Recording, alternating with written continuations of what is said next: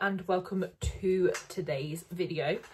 Today I'm going to do a bit of a old school type of video. I think I've done this once before on my channel, maybe twice. I've definitely done it once, and it's going to be like a favourites video, things I've been loving type thing, and I think we'll just jump straight into it. It's going to be a bit of a random thing, so I'm going to start off with the things that I can't show you. So the first thing is podcasts, and I mentioned this in my last things I've been loving video, and it is the Girls Bathroom podcast. So it is Sophia and Cinzia here on YouTube.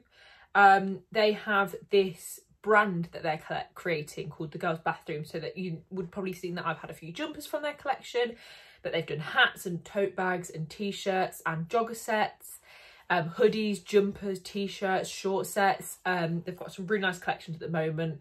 I really want to get my hand on like the mint or the lilac jumper and the Don't Call Me, the new like, oh, what is it, like tie-dye type print.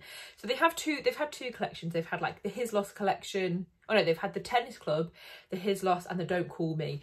Yeah, I just really like them. But they have a podcast called the Girls Bathroom. That was, I think, where the brand name started. I'm sure they started that before the clothing brand, but basically they do like kind of like an agony aunt type thing, but it's so they either do a boy talk or a girl talk. So the girl talk is a lot of things like dilemmas on friendship groups and family, and there's the odd like boyfriend one that slips through, but maybe things even like just life problems of, should I go to uni?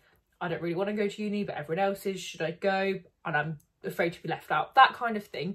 And then the boy talks are about relationships, obviously not necessarily about boyfriends, like it could be girlfriend issues, but basically a relationship issue side of the podcast that they do. I'm really sorry if the light goes in and out because I've got a big window to the to the side of me, and the weather's been so funny this week. It's been very like, it's blue skies at the moment, but then it goes really grey and just absolutely chucks it down. So I don't know what the weather's doing in England at the moment, but yeah, I'm really sorry if the light goes in and out. But yeah, that's just a podcast that I've been loving for a long time, and I think you should check it out. The other podcast I've been loving more recently is the Fellas podcast. I actually watched this one on YouTube, but they do have it on Spotify and other platforms as well. This is hosted by Chip and Cal Freezy, and yeah, they just do really good, really nice long podcasts actually. Some of their episodes are like 2 hours long. They've had Saffron Barker on, Olivia Neal. They had like their accountant come on. I think his name was Sam. He does a lot of the accounting for a lot of big YouTube, and I think he said footballers and like a lot of people in the entertainment world, and it was kind of his insight of it. He had Bazinga on, so Ethan from the Sidemen. He's had a lot of people on, and yeah, just their podcast is really fun. You know, they have a drink, they're just talking, then they do some like relationship dilemma questions. Yeah, it's just a really nice, fun podcast, easy to watch. You can have it on in the background. So I do prefer to watch it, but yeah, you can have it on and it's really good. Next is 2 TV shows. So the first is Unforgotten. This is like a police detective drama. Basically, in all this series, in the first episode, they find a body, and it's to do with like historical murders. And they work out who it is. It's usually like a missing person, and then throughout the episode you probably would have seen like 4 or 5 people, and then as it unravels, these 4 or 5 people are linked to this missing person that's found dead. And yeah, it's just really good if you like a good crime detective show. It's really good. The first 3 seasons are on Netflix, and the season 4 at the moment is on ITV Player. But really good TV show. I'm really enjoying it. I'm on the 4th season at the moment. Yeah, I think I've only got a couple of episodes left, but it's really good. If you love a crime police drama like me, I would recommend that one. The next TV show is a little bit the other end of the scale from Unforgotten. It is the TV show Glow Up. So it's a TV show that my JAMA host Stacey Dooley previously presented it. It's on BBC, and it's basically Val Garland and Dominic Skinner, I think his name is. They're like big names in the makeup industry. So Val Garland is L'Oreal's head makeup artist, I believe, and she does like things for Vogue and that, and Dominic Skinner is MAC's head head makeup artist, like overall. And yeah, it's a TV show where they judge, and there's been 8 or 10 people picked from the UK, and it's basically a TV show where they battle out, and you know, they just do different challenges each week. They do like creative things. They just did like one that was like period makeup. The winner of that challenge like got to help do the makeup for the crown. Like they do some really cool challenges. That's just a really fun, easy watch. Yeah, it's on Tuesdays actually, so I think I need to watch the episode tonight that comes out. But really good, just really easy watches. So moving on to things that I can actually show you. The first one is all in the namesake of COVID, and it's actually hand sanitizer. Really boring, I know, but my friend had this, Abby, shout out to you, and it just actually smells really nice. So if you're in the UK and you can get yourself to Superdrug and get this hand sanitizer, it's a spray, and it's from the like So Fragrance brand. So it just smells amazing, and I'm not gonna lie, I forgot to put like a perfume body mist type thing on the other day, so I actually sprayed this on me. It just smells really, really nice, and the spray's really good. So like I take that when I go in shops, and then like do it, spray it on the baskets or trolleys. But really nice, really random, but it's a really nice product to use. Next, I think again I have showed this before, but this just shows my love of it, and it is the Dr. Lip Nipple Balm.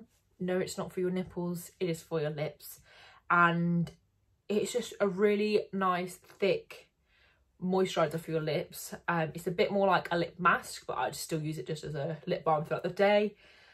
Yeah, just really thick and just really nice. So it's made of lanolin. It says made from 100% medical grade lanolin, but it's just really nice and thick. You know, if you've got really chapped, sore lips, you know, when you like go to talk and they crack, like this is the lip balm that you want to be using, especially throughout the winter. I know we're going into like spring, summer, but this is still really good. Next is, again, something a bit random. It's these that I got off Amazon, and they are bamboo exfoliating gloves. So when I was in like high school, I think I used to use these on my face, which is probably a bit too harsh for my face, but I don't do that now. I basically have incorporated these into my like shower routine. The day before, or a couple of days before, when I'm like need to shave my legs, I'm going somewhere, I will make sure to use these like the 2 days before, just so that when I come to shave, I know that I've fully exfoliated. I also just tend to use them like 2 to 3 times a week. I use my shower gel, I put it on these, like put my gloves on, put the shower gel on my hand, and then just rub it. So then I'm literally just like exfoliating my whole body at the same time. And yeah, I just find them really good. I think with like my armpits, you know, wearing deodorant, I feel like they feel a bit more like exfoliated. There's not a clog of deodorant or anything like that, because I'm going to show you next the deodorant that I use, and it's a cream. So I like to make sure, you know, make sure I'm not getting any ingrown hairs under my armpits or anywhere else. So the deodorant that I use is this, and this is from the brand Native. I'm pretty sure I've seen Saffron Barker promoting this before. This was just a really random brand that I think my mum found on Facebook, and they are American, but they ship over and you don't get charged loads of tax. So I think you can order 3 for like $30, but there's some really nice scents. So I've currently got Blood Orange and Clove. And yeah, they're just a cream formula. They last forever. And yeah, I just find that this works. I'm quite a sweaty person. If you've watched my previous videos, you would have heard me say that a lot of times. It doesn't completely stop. Obviously, it doesn't stop sweating. It doesn't completely stop, you know, me feeling sometimes like I smell of it. But this is a really good product, and I really, really actually do like it. Sometimes, if I'm actually going out somewhere, I'll use 2 deodorants. So I will use this. This is the Salt of the Earth Effective Natural Deodorant.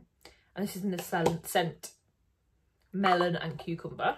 It's basically like a spray mist. It's like a liquid. And when I get out the shower, once I've dried, I'll spray this, like let that dry and put more moisturiser on. And then I basically let everything completely dry. And then I'll use the cream on top just as a double protect. It does say long lasting, no white marks. the bottle's made from 50% recycled plastic and 50% plant-derived plastic. I'm working on refillable bottles though, so you can get the refills. This is just off Amazon. They do loads of scents. I've also used the deodorant from them, which is like I think it's called alum, and it's basically, it looks like a crystal type thing. You can use it when men use it, sorry, when they like shave. I think it's supposed to, you know, like if you like get a little cut or something, you're supposed to rub alum on it, and it stops there being any infection and helps to like close it up. I'm pretty sure, don't quote me on that. But yeah, they've done a spray version and it's just really nice. Just as I say, the scent's nice. The only thing is a bit wet, so I wouldn't like, whereas the cream one obviously I can put on like under the top. I put that one in the evening. I'll shower, moisturise, spray and let everything dry and then get dressed. So that's probably just the only thing I would say. One thing for shower routine, I've not actually got the razor with me because my brother's in the shower, so I can't get it, but is the Estrid razors. So I have it in this lilac cover. This is just the travel case. I just brought this so you can see the colour. If you watch a lot of YouTube and follow a lot of Instagram, you will see that so many people promote Estrid razors. I hadn't been sucked in by the all the promotions that I'd seen until one of my friends, Megan, if you're watching, she told me that they were actually really good. And me and my mum previously had been using another subscription company called, I think it's FFS. Yeah, FFS. My mum still uses that now, but they're still the traditional, like the rectangle shaped razors, you know, like men's razors that remind me of, whereas the Estrid ones are like really rounded shape, and they have a lot of like the, what are they called? What's the bit on it? It's like the moisturising part. Like there's a big section of that, and it's just so easy to shave. Touch wood, I've not properly cut myself yet. Only done like where I've just pulled the hair out, just where the hair follicles come out. But they are actually really good razors, and I do think that it's actually really worth that hype. And if you use people's codes, I think it donates like £1 to like helping women in need. So yeah, it's a really good company. Again, they do really nice colours, I'm sure you've seen. You get the little like shower squeegee, the little thing. You can sign up for refills whenever you want. So I've just realised I can show you a razor head. So I had three razor heads come. There's like two months after, but you can see like on them, look how big this section is, and it's the same at the top, and they're just really good to use. Moving on, this is just one makeup thing that I've got, and it's the eyelashes I have on.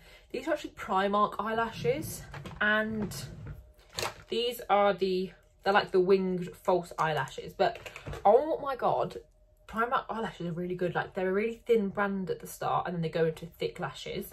They're literally like, if I can see the other packet, so I'm just trying to look at the other packet. £1. I've got these half ones here. They're £1. Like there are some that are more expensive, and Mora Higgins also has a range of them. I think they're about £5 an eyelash, but still really good and affordable. But they're just so good, and you do actually get a massive thing of eyelash glue with them. I haven't used it just because I already had eyelash glue open. But yeah, just really good. The next couple of things that I'm going to talk about are skincare. I think I might do a video of where I show you my skincare routine, because I've really got it nailed at the moment. But I just want to show you these couple of products. So these are both from the Inky List, and it is the hyaluronic acid and the 15% vitamin C and EGF. These are part of my morning routine, and I was really looking at the Inky List because they've got a whole range of products. They're quite like the Ordinary, but I was a bit overwhelmed of what to choose. So I watched, no, I always get this wrong, I think it's James Welsh. I watched his videos. There's twins, and one there's Robert and James. I'm pretty sure Robert is more into makeup and James is skincare. But I watched his videos of what is good and bad from the Inky List, and I'm pretty sure he included them in there. So I went for them two in the end, and yeah, I found that my skin has been really clear at the moment. I think it might be a range of everything that I'm doing. I'd say I will do a skincare video, I think, because my skin seems to be loving it. I will put out there, I've never had really bad skin or anything like that. I only ever get like the odd hormonal spot, and they can be quite big and sore, but I only get the odd hormonal spot or like small spots under my skin, like around this area. I had like an eczema acne thing on my nose, but yeah, I haven't really suffered with my skin. So if you do suffer with your skin, obviously these might not be the products for you. I'm not sure. I've just found they've personally worked for me and my skin. And the other thing that I've been using, again, I raved about moisturiser. This is the Weleda Skin Food. They do a light version of this, and I think maybe if I was to purchase again, I might go for the light one. So this is for face or body for very dry and rough skin, and it is thick. So I messaged, if you know Sophie, I just know her Instagram names, Sophie VJ. She did Sophie Hinch's Instagram, Sophie Hinch's makeup once. I'll put a tag on screen just in case you don't know who she is, but she does really beautiful makeup and she raves about this all the time. So I actually messaged her to see if she'd respond, and she did, because I was finding it really hard to use. I just felt like I was like dragging my skin around, which, you know, I don't want to do that because, oh my gosh, it's coming off.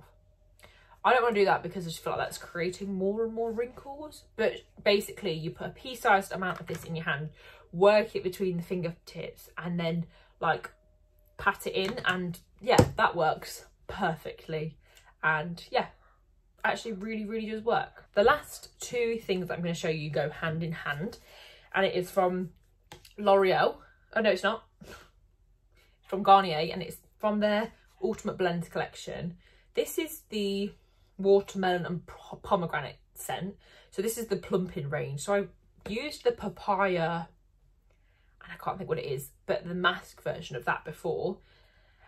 I was really struggling with what scent to go for, because the scents are for all for different things. So this is plumping but for fine hair, and I've got quite a lot of hair. I'm pretty sure it's fine, but there's a lot of it, and I was really struggling because I don't really have one for like normal hair, or I couldn't find one like there wasn't the stuff in the shop for normal hair, because I really wanted to try the banana scented one, but I think it was for really dry and damaged hair. But I've never dyed my hair, so it's not in that bad condition. I've recently had it cut. I try not to use a lot of heat on it, so it is in pretty good condition. So I just went for this one in the end, just get for the scent, and oh my god, it smells amazing. And you actually, I've been out on a lot of dog walks today, so I don't know if you can smell it, but you can actually smell this in your hair after. And I will use this as a conditioner, so it tells you the 3 different ways you can use it: as a conditioner, as a mask, and as a leave-in. So I tend to use it as a conditioner, and then a tiny bit as a leave-in as well. And yeah, just really love them products. So you can look at the range and what each scent is for and pick accordingly for, you know, for your hair type. Really enjoy these products. That's all for today's video. Please make sure to like and subscribe, and make sure to follow my Instagram, and also turn on the notification for my channel, just so you can see when I next upload my video. Thank you for watching.